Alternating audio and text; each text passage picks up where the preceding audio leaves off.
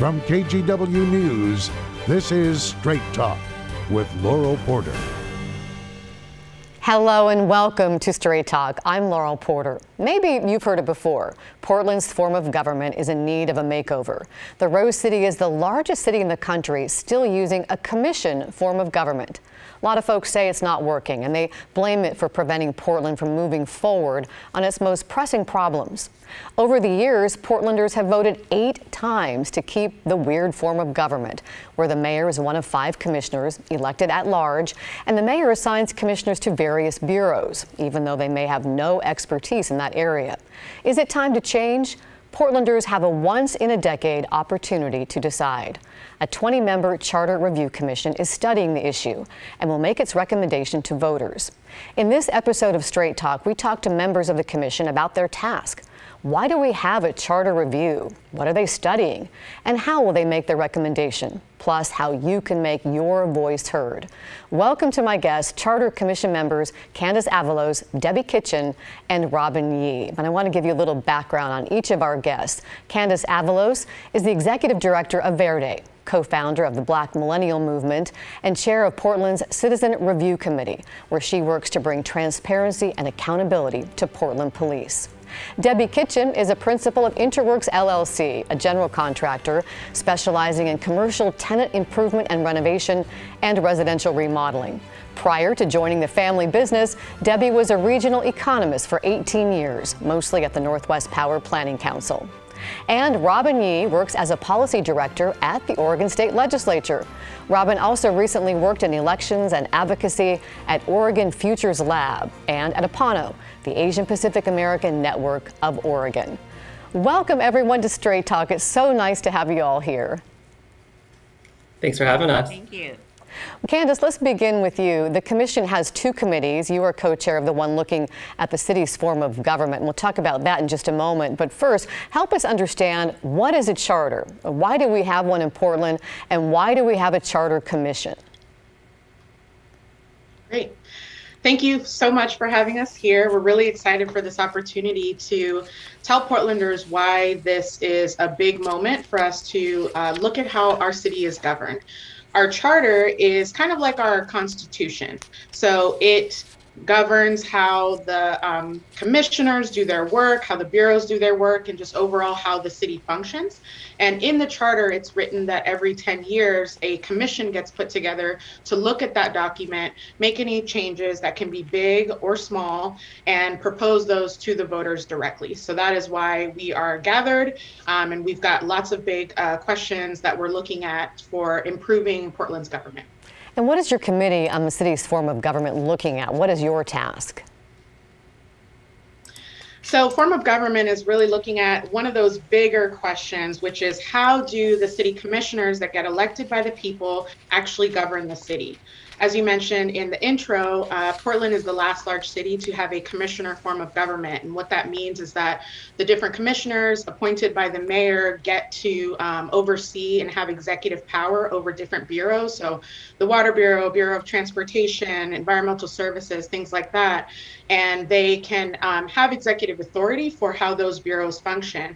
But in a lot of other cities, more modern forms of government are something like a mayor-council form, where the mayor has larger executive authority, whereas our current mayor is more really just has like that 1 of 5 vote, as opposed to having more executive authority, or a manager council form, which is where you have a city manager that helps to oversee the functions of the bureaus with the help of the council, or with the authority of the council. So we're kind of looking at those 2 things. But I think what's really important to know is that often we think about our form of government in these buckets, but there's lots of questions that we're looking at underneath those. So who gets to write the budget?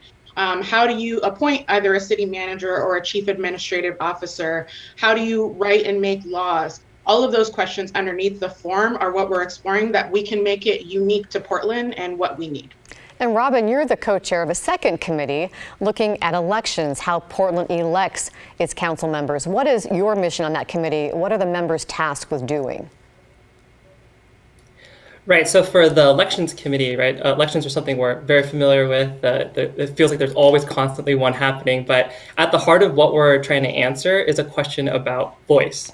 Who has it in Portland? How much are they being heard? And how well can our elected government be hearing and listening to those voices? We're also really interested in lowering barriers for participation so that more voices can be heard. We want to value people's thoughts, when they offer them at the election, and we want to make sure that our government reflects the city that it leads. I think our committee's, really embracing the opportunity to think about how Portland should better choose a government, for the people, by the people, and we feel like the elections work is co-equal in importance to form of government. The committee that Candace helps lead, because who we select to lead our city is fundamental to how they will then navigate governance and address the issues that Portlanders send them to City Hall to fix. And Debbie, you're a member of both of these committees. Let's talk about a little bit about the uniqueness of the current commission form of government. Why do you think we're the only large city to still have it, and what are you studying?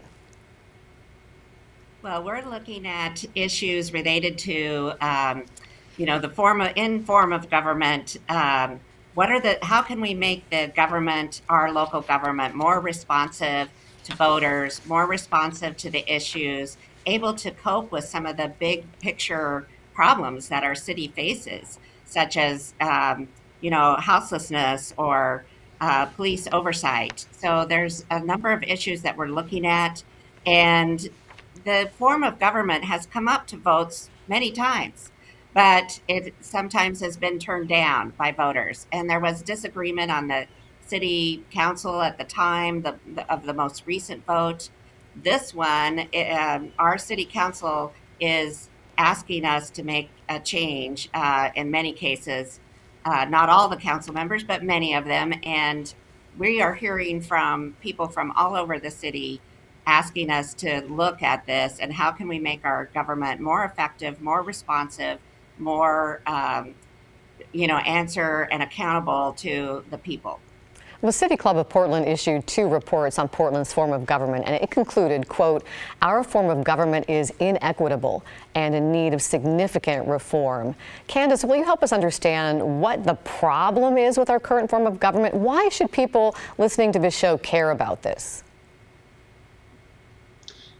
So part of the problem with the commission form of government is that there's a lot of confusion on who has the responsibility to do things and who has the authority to do so.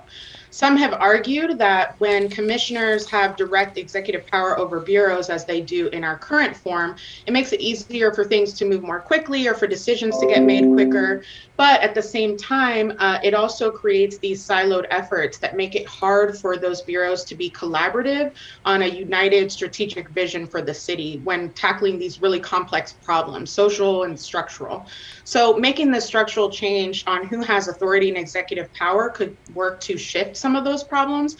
And that's what we're really studying in the form of government committee. Well, let's talk about some of the things that you've been doing. You've been having a lot of hearings. Robin, we're taping this Thursday afternoon, and your elections committee met last night. Tell us about your meeting, some of the things you discussed, and did you agree to advance any of these ideas? Yeah, we had a great meeting last night. We're finding a lot of agreement and shared understanding around what we're hearing and, analyzing as the problems underlying our form of government and city council elections. The fun part is, exploring the ways in which our solutions can start addressing these underlying problems based on what we've kind of set out as our North Stars, right? Of wanting a more trustworthy government, one that has more participation, more accountability, and things like that. So, last night we approved resolutions for, if you will, for areas of agreement. So we wanted to advance, that we are looking to increase the size of city council because we just need more councilors tackling the big issues of our time. And we also approved wanting to explore more the form of voting that allows for elections to be cited in one election period and for more of voters' preferences to be captured. And then we've additionally, so those 2 buckets were things that we've found a lot of agreement around. And then there were 4 other areas we had agreement to continue researching even more going forward, which is looking at multi-member districts, looking at proportional representation, and we can talk more about that. But and the timing of elections, campaign finance, and expanding democracy and opportunities for people to vote. I mean, you talked about preferences. Is that the ranked voting? What's that all about? Yeah, so we've definitely heard a lot. Have been thinking about alternative forms of voting that allow voters to express more than just one selection. So one example would be ranked choice voting, where voters would have the ability to rank candidates in order of their preferences. They could give their top choice, but they could also give a second choice if that first choice wasn't able to advance the election or be elected, and a third choice, and so on. And the ultimate effect would be that the underlying positives would be that voters get more choices. They get to vote their conscience the first time rather than having to strategically decide, I'm really into this candidate, but I don't know if they'll be able to advance, right? And we end up with more voters who are likely to have someone who they did support emerge victorious. And I think that benefits all of Portland when we feel like we have a government that the majority wanted. And Candace, you were also at part of that meeting last night. Is there anything you want to add? And tell us when your committee will be meeting again about some of your ideas for form of government. Well, the issues that we're tackling on form of government and city elections are very interconnected. So, for example, we had our meeting prior to the city elections one last night, and one of the things that came out of our committee was that increasing the size of council is really connected to the ideas that we have around how we change the form of government. So there's some collaboration that we're doing between the committees to say, we really need, elections to figure out this question, because that will inform how the form of government is structured. So we're just trying to really make sure that we're collaborative in that process when we're answering these questions. And Debbie, to kind of expand on that, you're a member of both committees. You're studying both issues separately. Tell us more about how these two things, Portland's form of government and how we elect council members, impact each other. What's the interplay there? Well, it's really, there is a lot of interplay, because if you're trying to look at how to make government more accountable, if commissioners are no longer directly running bureaus, they have more time to meet with constituents, to understand the needs of the community, to study policy issues, because their role changes. Their role changes to more policy and legislative role. So as they're doing that, they have more opportunity. And if we combine that with adding district elections so that constituents know who their representative is or representatives on the city council, and they have someone they can go to when they have a problem or they need help with something. So that also makes our local government more accountable, more responsive, and more reflective of the community's concerns. So there are a lot of ways that they overlap and work together. The League of Women Voters, as I showed at the top of the show, has a graphic that shows the 8 times over the last 100 years Portland residents have voted to keep the current quirky form of government. What do you think's up with that? Is it to keep Portland weird? I mean, how do you explain that? And Candace, what do you want voters to know? Well, I definitely don't know what was going on in all of those elections, and times change. I think that right now voters are just wanting representation, they're wanting efficiency, they're wanting responsiveness. And so the timing is just really aligning right now. But also, we're really committed to a community engaged process where we're bringing people along the way, because ultimately what we recommend needs to go to voters for an actual vote on the ballot. And so we want to make sure that by the time it gets to the ballot, people feel committed to the recommendations, they feel their voices are reflected in them, and they will feel confident in voting for them. So that's what we're hoping can be different this time around. We're really putting a lot of effort into that so that we get across the finish line. And we've been talking a lot here about all these different things you're studying, but to be clear, Candace, you're not recommending anything yet. You don't have any preconceived notions of what you'll recommend as you go into this, right? Absolutely not. And this phase right now of doing all of our research is so critical, so we can make sure we're doing all the hard work to figure out what are the pros and cons, because in any form of government, there's going to be advantages and disadvantages. So we're studying that and then looking at that against the community's needs and values and the outcomes that we're seeking, and hoping again that, you know, when we talk about the forms of government, there's lots of little nitty-gritty details for how you actually use that form of government, and we can tweak it in a way that fits what Portlanders want. So that is our task in the coming months. Well, thank you, guests. And as we go to break, here's a look at the Charter Commission website where you can sign up for updates and you can make comments. You can get on a list, a mailing list. And when we come back, find out what's next for the Charter Review Commission. When do Portlanders get to vote? And how you can get engaged. We're back in 2 minutes.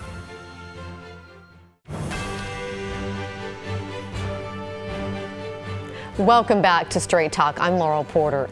You've, of course, heard the phrase, keep Portland weird, and we do have a weird form of government. So unique, in fact, Portland is the only large city in the country that still has the commission form of government.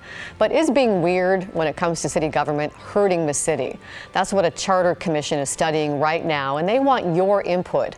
Welcome once again to my guests, Charter Review Commission members Robin Yee, Debbie Kitchen, and Candace Avalos. Thanks again, everyone, for being here. And I'm going to start this segment off with Debbie.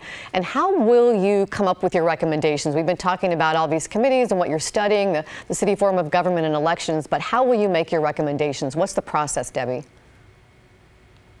Well, we're working in subcommittees now to delve deeper into a lot of issues, and we have thousands of cities across the country, examples that show many different forms and ways of organizing government. And so we're looking at results from different cities across the country.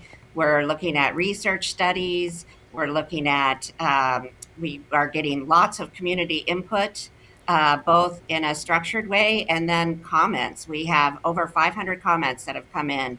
We also met with all of the bureau directors in the city. We met with city council members. So we are getting input from a wide variety of sources and looking at research and the examples of many other cities.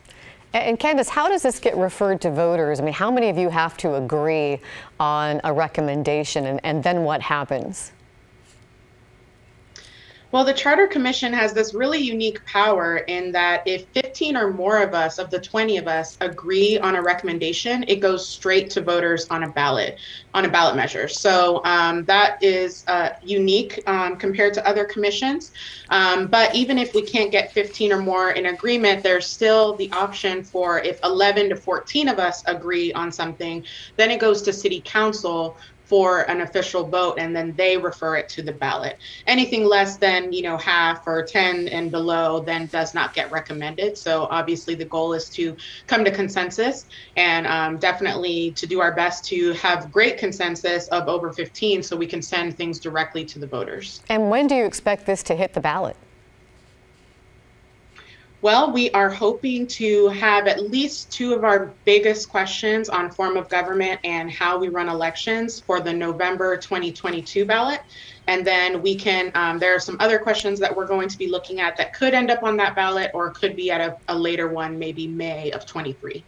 And we've talked about 2 different committees, but Robin, there is a 3rd committee, ensuring community engagement. That's really been a theme. And I know one of your goals is to get community input and really reach out in the community. What do you want people to know about how they can be a part of this important process and decision?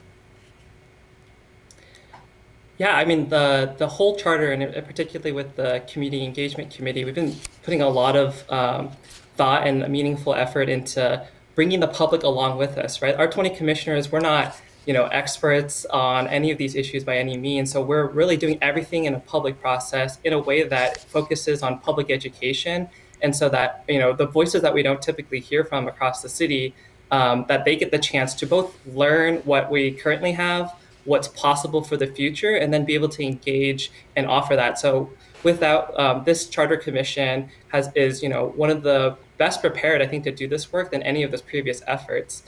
With the resources, the buy-in from our community, and the community partnerships that we've been able to secure to do this work, to engage with communities. And Laura, one thing I'll bring up is, you mentioned the 10 previous chances that Portlanders had of the election to change the form of government. only 2 of those happened in the last 60 years, and both those times it happened in a time during the year when people weren't accustomed to having elections. And so the timing is really important. We're sending it to November 2022, when we expect there'll be a lot of engagement with the elections here in Portland and across Oregon. And it's just, a high engagement gives us our best shot to know that if we change something, the most Portlanders that we ever see come out and make that decision together. And I know right now you're in the phase of studying and then also trying to educate the community. I understand, Candace, there's going to be a phase 2 to this process where you'll look at some other city policies. What can you tell us about that? Yeah, so as we were deciding what were the big issues that we wanted to tackle, of course, some of the city's issues came up. So public safety, houselessness, climate change and climate resilience. So those are some of the other things that we do want to see. What are the ways that the charter and the structure of the charter can begin to address those? And so we decided to have a phased approach where the biggest questions of form of government and elections, which really will inform how we answer those other ones, we wanted to get out of the way first. So we're in our phase 1. This phase, is going to go through March. And then we are planning on starting phase 2 in January, where we will look at some of those other big questions and see how we want to implement those changes in the charter, as well as just like little, detailed things that need to change in the charter. So we're going to tackle all of those in the next phase starting in January. And Debbie, what has this process been like for you so far as a member of the commission on both committees? Oh, I think we just have a really strong and dedicated commission. I think City Council really looked at in shaping this going forward with an approach that focused on equity and change. And so they brought together a group of commission members who are very diverse and represent a number of different age groups. It's not your typical panel of older men. So I think that is really critical and has really informed. We have a wonderful group of commissioners and they work very hard. We spent a lot of time at the beginning laying the groundwork and doing some foundational work about our agreements and how we would work together and how we would make decisions. It felt like it was taking a long time, but I think it was really critical because it is the foundation. And since I'm in construction, I'll tell you that foundations are very, very important. So we spent a lot of time on that, but now we've moved into other parts of the house, so to speak, and we're actually doing the framing, I would say. So I think it's been a great process, and it's been very open and transparent. People can look at the website, they can watch our meetings, they can watch live during our meetings. And they can also, go back to meetings that have happened in the past. Let me jump in it's here. A very open. We're running out of time, but I want to give Robin about 30 seconds for a final thought. Yeah, thank you so much. Second what Debbie says, the foundational, we spent a lot of time creating North Stars, which is what we would, for the next year judge our work and our engagement towards. And we spent a lot of time thinking about, at the heart of this, what's the experience for a Portlander, a voter, someone who engages with government? How would it feel for them to have a government that's responsive to them? How would it feel for them to feel like they had choices at the ballot and that their voice was, was shown in the result of the election? So that's really been anchoring us. And we, ask the public to also share their experiences with government, with elections, and that'll really help us round out our perspective as we make decisions going forward. And Candace, just 30 seconds for a final thought. I'll just say that, changing our government, changing our charter is not a panacea, but structural issues matter. And we are really looking to help improve the functionality and efficiency of the government in order to better deliver services for Portlanders and for Portlanders to feel like their electeds represent their needs and are acting on them. So we're feeling really glad that this opportunity has come up and we feel strongly we can make some change. And once again, here's the website where you can find out more about the Charter Review Commission and sign up to listen into their sessions or make comments. Candace Avalos, Robin Yee, Debbie Kitchen, thank you for joining us. And thank you for watching and listening. Remember, you can get Straight Talk as a podcast. Search for KGW Straight Talk wherever you get your podcasts. Join us next week when we take a hard look at gun violence in the Portland metro area. We'll see you next week for Straight Talk. Have a great week.